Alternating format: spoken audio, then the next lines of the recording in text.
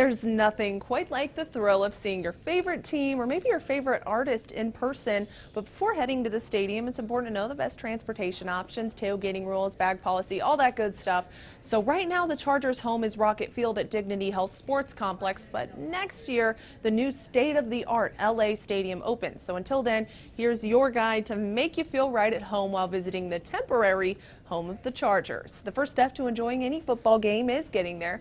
Lyft is the official rideshare service at Dignity Health Sports Park, and fans can get 20% off by using code LIFTLAChargers on game day. Otherwise, if you bring your own car, you can park in these lots surrounding the stadium. The Chargers Express also offers free nonstop shuttles from the Harbor Gateway Transit Center and Del Amo Station. Parking lots open 4 hours before each game. Tailgating is only allowed in silver, gold, bronze, platinum, and black lots. All your party supplies must stay within your vehicle's designated stall, and you can't have charcoal grills at your tailgate. Just make sure you're disposing of the coals in the appropriate bins. Now, once you're ready to head inside, there are a few things that you should leave behind. The NFL's clear bag policy is pretty universal. Fans cannot bring in coolers, backpacks, camera bags, diaper bags, fanny packs. You get the idea.